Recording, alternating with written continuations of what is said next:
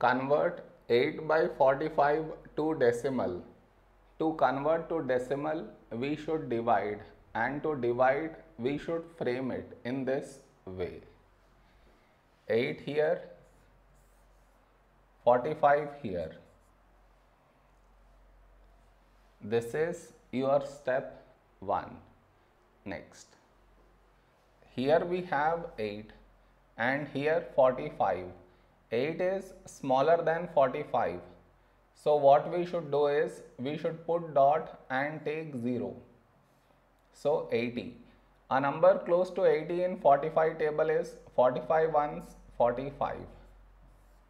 Now we should subtract.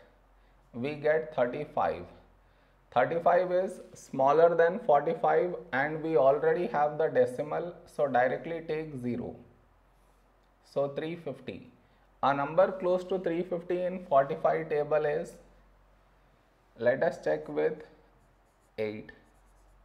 8 5s 40, 8 4s 32, 360 is exceeding. So 7s. 7 5s 35, 7 4s 28, 315. Yeah, 7s. 315. Now we should subtract. We get 35. We got 35 again. Earlier also we got 35.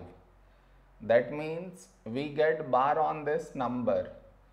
Therefore, decimal of 8 by 45 is this one.